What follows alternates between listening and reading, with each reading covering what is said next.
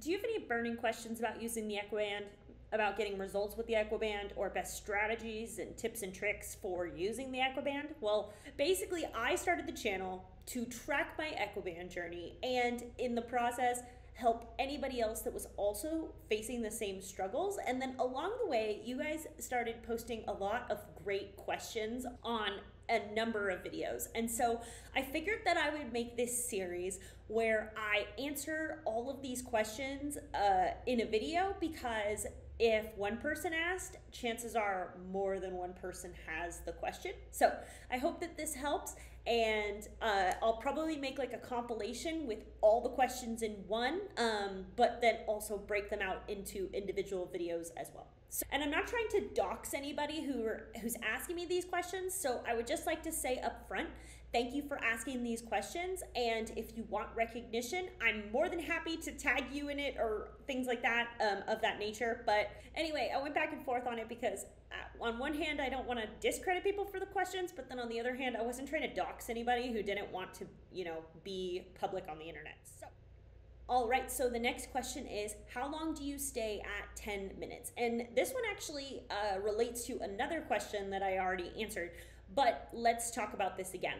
So I always suggest that everybody starts at 10 minutes. And the reason for that is it's a long enough time for your horse to feel the tension and feel an actual workout, but not too long where you risk hurting them. And so what I would say is, after you use it for the initial 10 minutes, you're gonna audit. You're gonna see how hard they're breathing.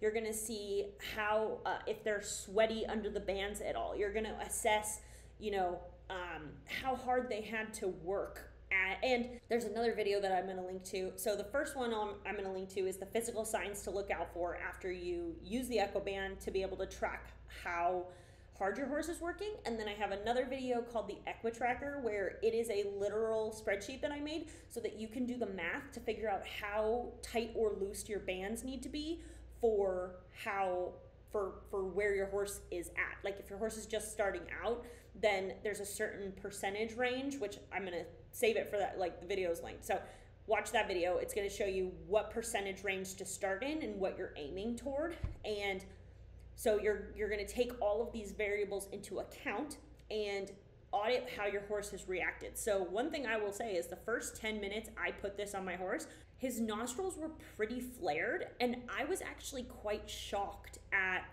how hard he had to work for just 10 minutes with the Equiband on. And that's why I say to everybody, like, only start with 10 minutes, because it's going to be shocking how hard they have to work when they use the Equiband. And it's because it's forcing them to engage muscles in a different way than they ever have before. Now, I have tons and tons and tons of videos about what the Equiband is, how the Equiband's different from anything you've ever used, and I can link to some of those as well too.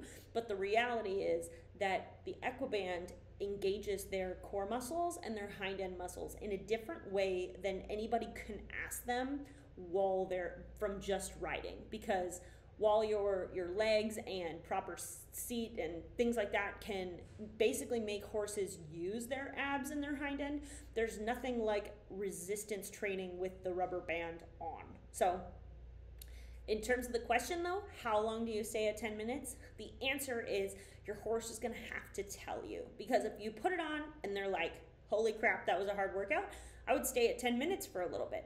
If you put it on and you do 10 minutes and the horse is like, was that even on there? Then what I would say is, if you've gone through the EquiTracker training and you're starting at the proper tensity, like meaning that you didn't just throw it on and put it for 10 minutes and see what happened, like you know where you're starting from, then I would say that you either do one of two things. You increase the duration or you increase the tensity. So what you would do, if you do the first 10 minutes and your horse looks at you like, so what?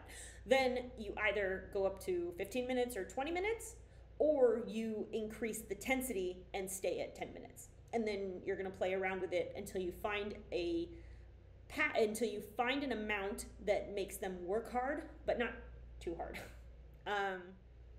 So I hope you enjoyed this video on this question that I got about the Equiband. Please keep the questions coming, because chances are if you have the question, somebody else has the question, and I can't read your mind. So if you comment on the video your question, there's a very real chance that your question is going to end up in a video and you'll get your answer, not just in written form, because I have responded to all these questions as well. This channel is trying to continue to help educate people on how to build the best Equiband program for their horse and get the results, the amazing results that I've seen. I used the Equiband back in 2021 and it is now 2024. In addition to the fact that it was a game changer on my horse's rehab, the benefits of him being able to use his body better, transcended his rehab. And I'll link my reaction video. I did a side-by-side comparison of before and after the Equiband, because one of the things that he improved upon is his straightness. That the results that I've seen with the Equiband were not just beneficial to his rehab,